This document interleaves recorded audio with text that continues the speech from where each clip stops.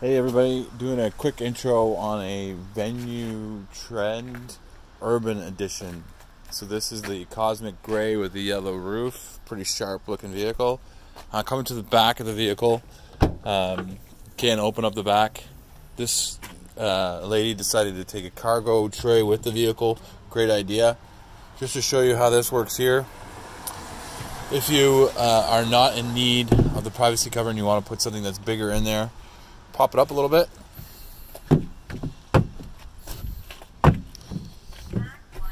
Slide her away. Want to bring it back up? You can. We'll leave it down for now. I'll just show you. Spare tires here.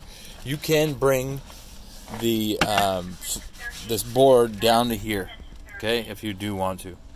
It gives you about 4 inches more space and allows you a little bit more room. Here's where your 60-40 split works from, and the opposite is over here. So the Urban Edition does come with a proximity key. You got lots of space in the back. Proximity key. So from here, hit it once, locks everything up. Hit it once, unlocks just the driver's door. Lock, 1, 2, everything's unlocked. So jump in the car. Here's your window locks, here's your rear windows, this is your front windows, your driver's window is automatic. Lock and unlock features, mirror functions, and then adjust, flick to the right, adjust. There's your gas door opener, your seat, so that's to bring it up, bring it down, you recline, and then to roll the seat forward. Jumping into the vehicle, you have your dashboard lighting here, your traction control here. Suggestion that you do not turn off your traction control unless you are stuck. And there's your dashboard lighting, plus minus. Auto lights are right here. Automatically turns on the lights, automatically turns off the lights. Let's turn that on to demonstrate. So there's your auto lights, and here I'll show you where we're going. If I turn the high beams on, it will tell you that they don't need to be on. But here, if I flash somebody, they do show that they are on. If I bring it up to the regular daytime running lights, high beams are on, high beams are off, regular lights. But just leave it in auto, and when it is dark out, you push forward to bring it into high beam. It will work as per high beam lights.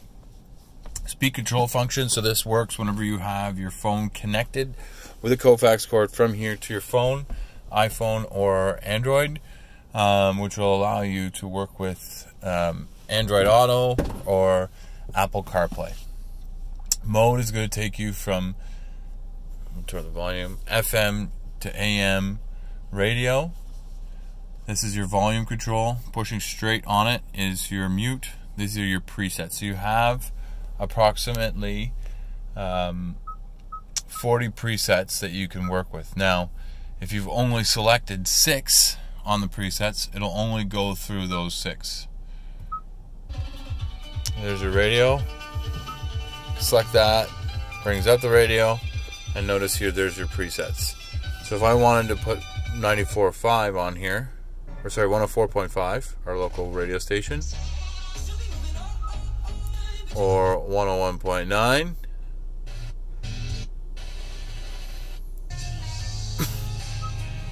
and notice you can do FM and AM on this. So that takes care of all this.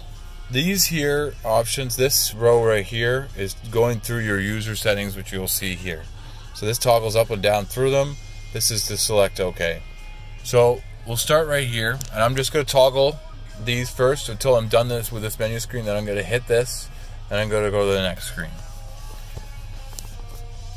So there we are. We're at 6.4 liters per 100. Toggle down. It's going to tell me my accumulated trip information, so I'm going to hit and hold the OK button.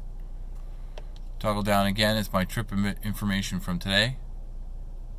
hit the OK button, and there's my second speedometer. So toggled up, back to my home screen. I'll reset everything so that the client can start from 0. Off to the next. So this is my drive display. So tire pressure is not displaying right now because it's not driving. Now would drive, whenever you are driving, it'll show. Toggle down, toggle up, nothing there. So off to the next is all my user settings. So my driver assistance settings.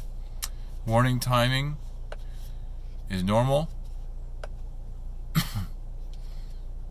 Blind spot safety is on and it's warning only.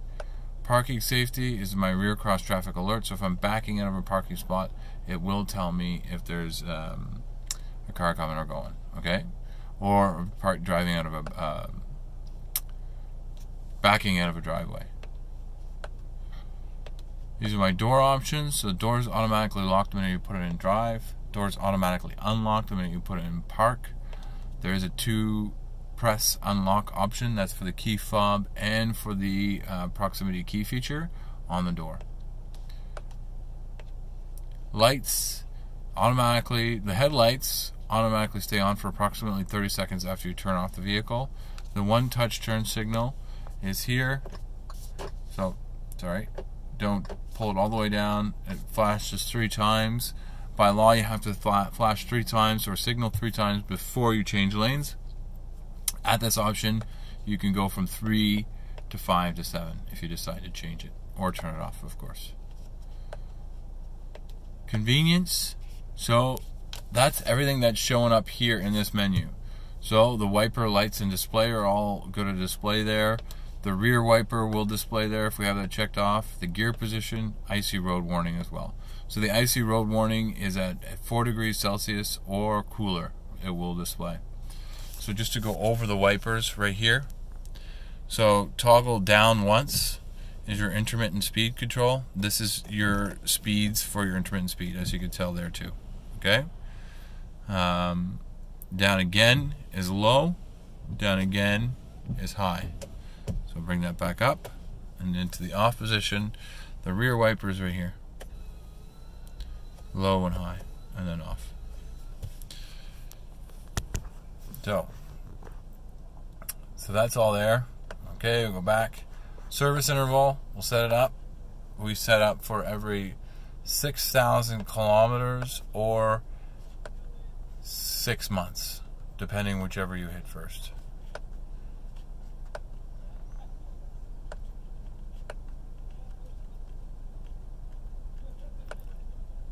Save.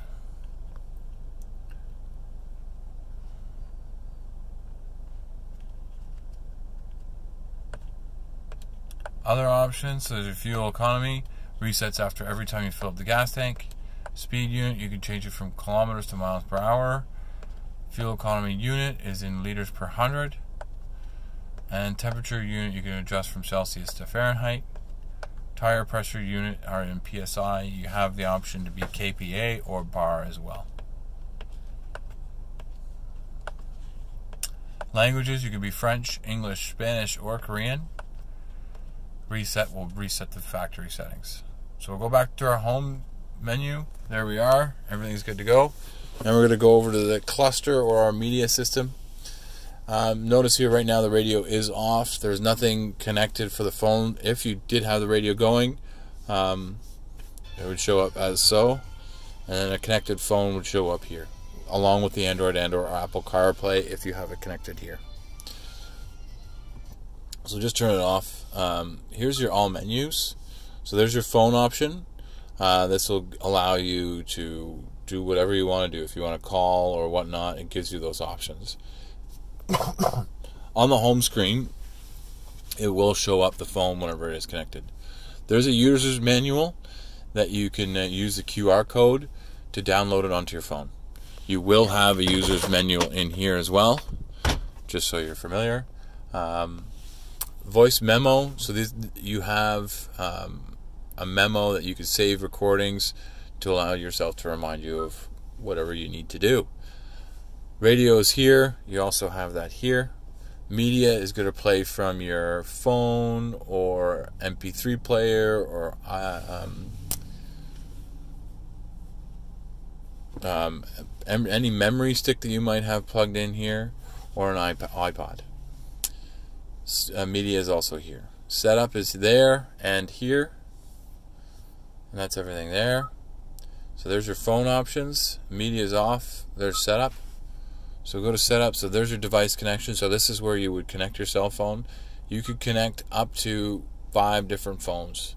There's your Apple and Android CarPlay. So it's enabled. Apple's also enabled. Advanced. So this is your star button, which is here. You can use any of these options for your star button. Steering wheel modes. So all these options work in here. Okay? Home screen. That's your home screen right now, but you can adjust it if you want. If you want to edit a widget, you can. Media change notifications will display on the top. And then extend camera use. So whenever you are backing up, if you extend the camera use, it'll show you the backup option for a little bit longer while you put it into front wheel drive or going forward.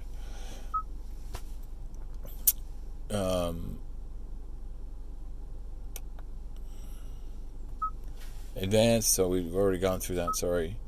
General, so this is your GPS time. So this is where you would change your time if you wanted to. So right now we are at 11:22. So, and today is the 27th. Let's see here. What date do we have? Today's August 27th. And it is 11:22. There we go. Save that. So there you go. You changed it. If you selected the GPS, it would automatically go to the GPS time, which, well, it's telling me is 11:23 right now. So you're in the Eastern Zone. We have daylight savings time working. Language is in English, but you have options for French, Spanish, Korean, and yes, keyboards. There is an English QWERTY keyboard and an alphabetical. There is a default keyboard with different languages: English, Latin, English, French, Spanish, and Korean. Screensaver. Right now, you have none. You can also have the option of a digital clock or an analog. Highly recommend if you're doing long distance driving to maybe use one of these options. System info, so this is all your update info. If you wanted to update the vehicle, you go to Hyundai Canada, you take a memory stick, you plug it into your computer, and you search for Venue 2020 Venue updates. You would download it onto the memory stick, plug it in here, hit update. So there's your storage. You have 128 megabytes for your voice memo. There's your user manual. And then reset will reset all the factory settings. Sound system. So speed dependent volume. You check that off. The faster you go, the higher the volume goes. There's your position. You can adjust anywhere. Center. Boom. Volume. Your sound system. So there's your ringtone, your beep, and then your voice prompts. Phone projection. There's your Android and Apple CarPlay. Voice. Tone. There's your bass, middle, treble, and range. Priority. So proximity warning. When you're backing up, the volume of the vehicle will go down. And same goes whenever you start up the vehicle, just so you can hear everything. And then reset. Well, we don't want to reset everything. Display options. So there's your illumination for the screen here. You can just use automatic, or you can adjust if you'd like. Right now it is centered. The blue filter is on the minus part option. You can adjust and then allow it if you want. And then reset brings it back to factory settings.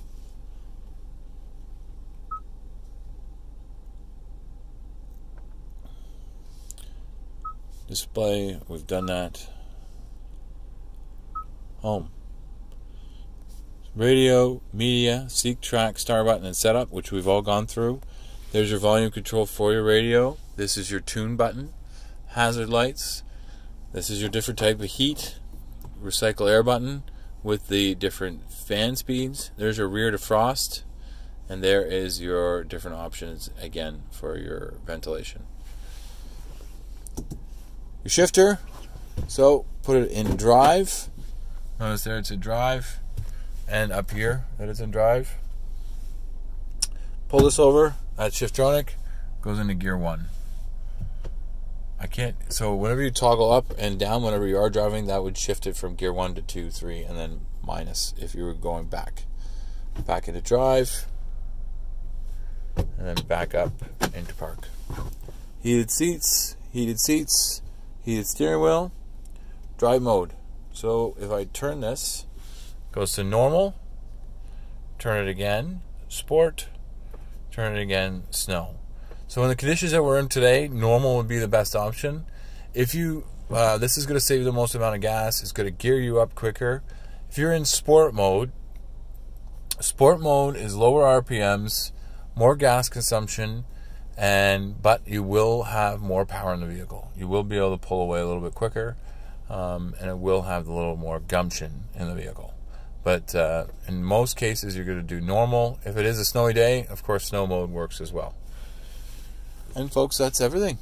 You got some space in the up here. You have some additional space in the glove box.